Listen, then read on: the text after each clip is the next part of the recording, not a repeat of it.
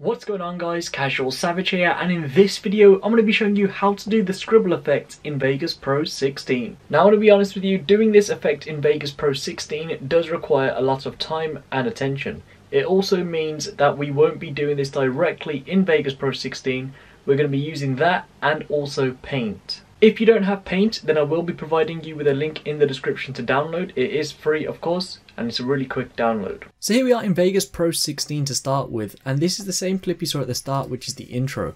Now I've already split this section here, and this is the same selection I picked at the start where I want the Scribble effect to happen. So of course you pick where you want the Scribble effect to happen and just split it out like I've done here. Then what you want to do is double click it so you have the loop regions, which are these two yellow dots, highlighted over that area. You then want to come to best and full. Then we're going to come to render as. Now last time I showed you this effect, to be honest I did make a mess of it in terms of this step right here. I made you screenshot each individual frame, so I'm going to be showing you a much quicker way right now. All you need to do is come up to image sequence, select the file format, preferably PNG or JPEG. Then I highly recommend this. Choose a folder, don't just put it on your desktop, you need it in a separate folder, and this will make sense later on. So you can see my folder is already selected, and I'm just going to call it Scribble effect, and I'm going to select render. Now the rendering time will be super quick because it's just going to be images, as you can see. And you can see it's now done, so I'm going to open up that folder, and this is it now completed. So what we actually have here is 30 images, and these 31 images. And these 31 images are different every single second, every single frame. So the next thing we're going to do is head over to Paint. So here's Paint, already have it opened, and first of all we're going to drag on the first image. Now if you want to zoom out, just use the mouse wheel on your keyboard and hold Control. And now this is where you get creative.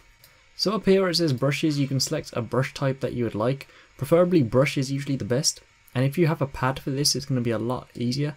What I'm going to do is bring up the size so it's super thick. Then I'm also going to come here and I'm going to pick oil brush. So I'm going to change the color to yellow, and all I'm going to do is draw these lines out, and you can see this is what oil brush does. It creates this nice cool effect which I think looks a lot better. Now for me, I'm just going to draw around myself. Of course you can be more creative than me, I'm just trying to make this quick. So there we go, that's the first image done, and the next thing you need to do is come up to File, Save As, and then save it as a PNG or a JPEG. Preferably the original one you picked, so mine were all in PNG, so I'm going to select PNG. Again, go to that exact same folder, don't put it where all the other images are. I do recommend creating another folder and call this Edited. Then press open, and you can just leave the file name as it is and select Save.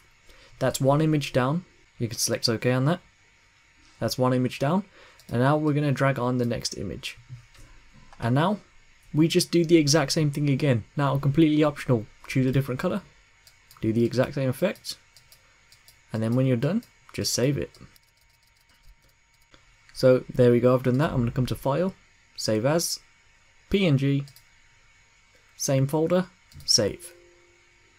And again you can select OK. Now one thing I'm going to be showing you just before I speed everything up is having like the crosses on the eyes. So I'll just put the same red stuff around the edges. And of course let's say you want the crosses across the eyes, so you just literally draw over it like that. And do this for a couple of frames in order to make the effect look a lot better.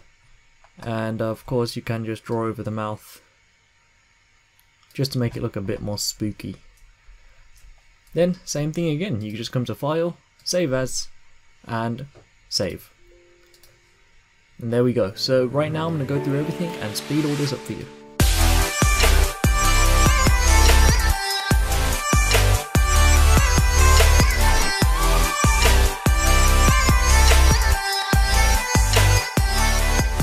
Okay, so I am now officially finished. This was the last image I done. And if I just come here to that same folder where we saved them all, as you can see, this is how they look. Now you can see image 5, 22 and 28, it looks like they're split in half. However, if you open them up, there's nothing to worry about, it is completely normal. Now, this is where we import, and this is where time can get a bit more time consuming. So you can close out of Paint, and this is of course the exported part, and this is where we need to import all the images. So the first thing I'm going to do is left click and drag this completely off. Now you can delete it, however I always like to keep it just in case we need to come back to it for whatever reason. And now we're going to head over to that folder, which is this folder where all the images are. And what I'm going to do, just to make it easier for you, I'm going to drag all the images into the project media. And of course you guys can do this as well, especially for those who don't have two monitors. Just put it in the project's media and it'll make things a lot simpler for you.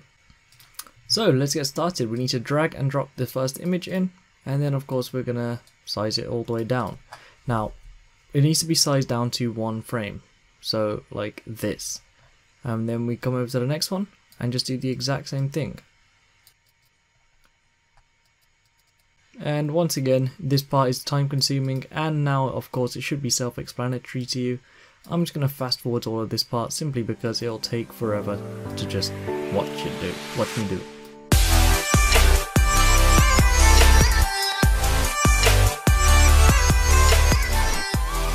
Okay, and onto the final image now. Just drag that back, and it's all completed. Now we're going to have a moving sequence with all them Scribble effects. So I'll play this through from the beginning.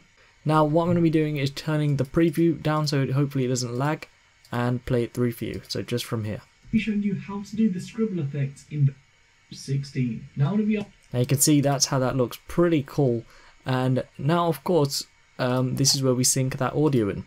So all we need to do is press U on our keyboard, and that takes away the clip from the audio. And we're just going to drag this into place. You can see it fits right in here simply because that is the exact spot where we had that video, and of course we rendered this section out.